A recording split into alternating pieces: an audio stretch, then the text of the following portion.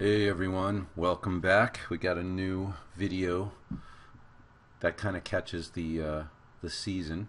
So what we're gonna do is we're gonna create a pumpkin, a 3D model pumpkin that we're going to put a facial expression on, and then we're going to print it in 3D, and we'll also print it in sandstone, and so that way you'll have something for the holidays.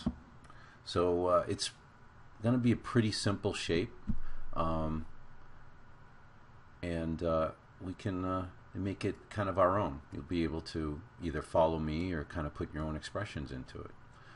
So let's get started. So the first thing you do is start up your new Tinkercad file, and then let's go and under properties, and let's give it a proper name. So let's go pumpkin,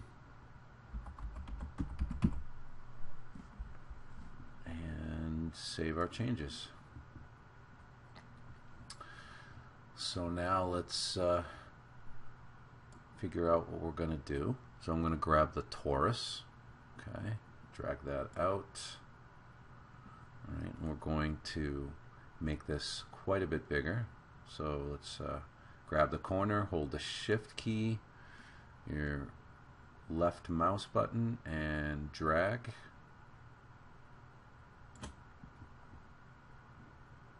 And let's see how that looks. That might be a little too fat. So let's take a look. Go on the inside dial. Want 90. There we go, 90 degrees. And might want to go with the skinnier torus. Let's try that one.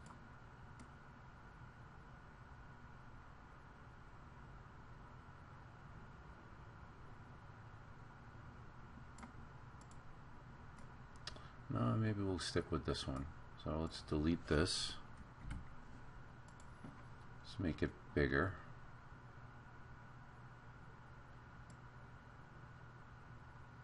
It's about that.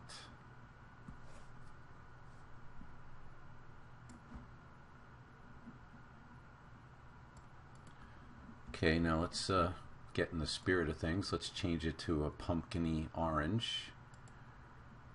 Maybe a little. No, that was good. There we go. All right. Now let's look at some reference. So I'm sure you guys remember, if you watched some of the other videos, I'm very big on reference. So let's create another window, and let's type in on Google search jack-o'-lanterns.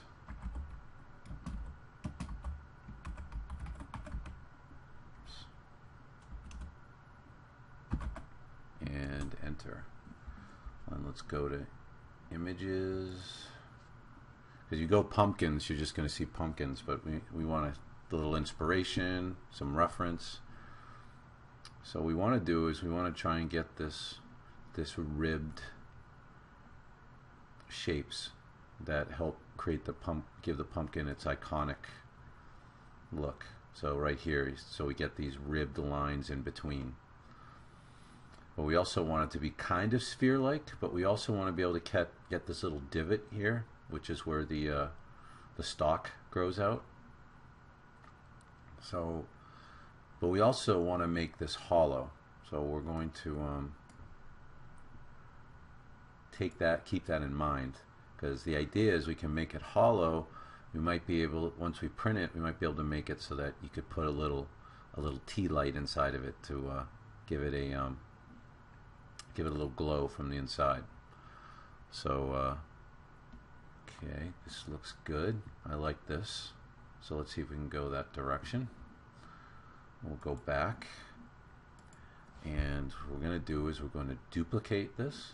So edit, duplicate, and then we're going to use our arrow key, and we're going to separate that out. Let's see. Looks pretty good. Just a little more. Just want to make sure that divot is there. Okay. Alright, now let's group this. So select, marquee select both, and you hit collect group.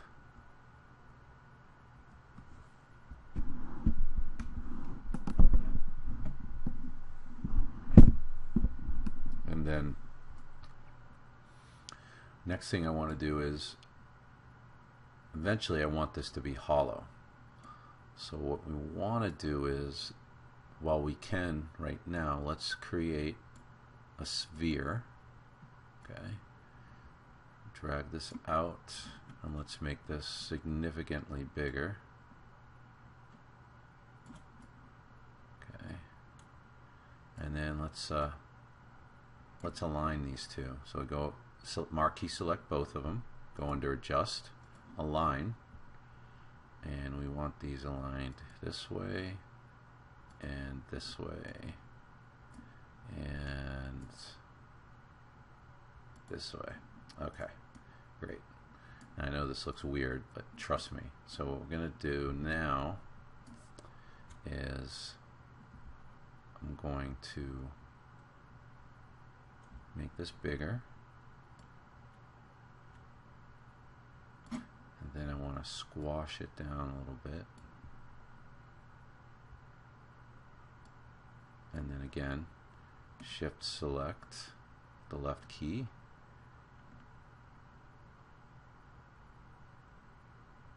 okay, and then let's again let's align it, adjust, align. We want it aligned this way and this way. Okay, so let's just need to make it just a little bit bigger. So we'll select off and reselect sphere just a little more. So we don't want it too thick on the inside. The wall's too thick. Alright, maybe just a tad more, a skosh. Okay. So marquee select all of it and adjust, align. There we go.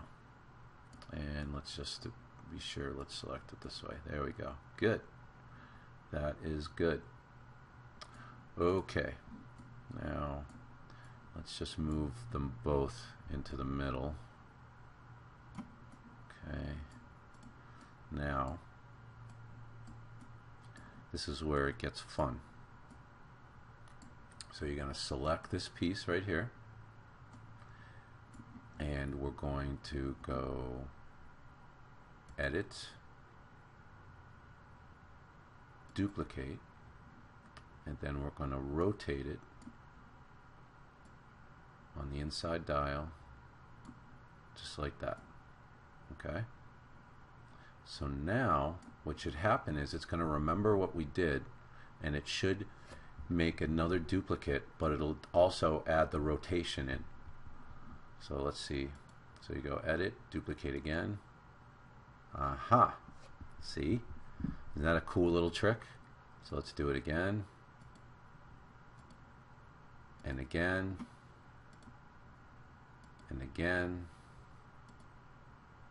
And again. And let's see, one more time. There we go. And we have just roughed in our basic pumpkin. Okay, so in the next video we will hollow out our pumpkin. Thanks for watching, and if you like what you see and you want to see more, don't forget to subscribe.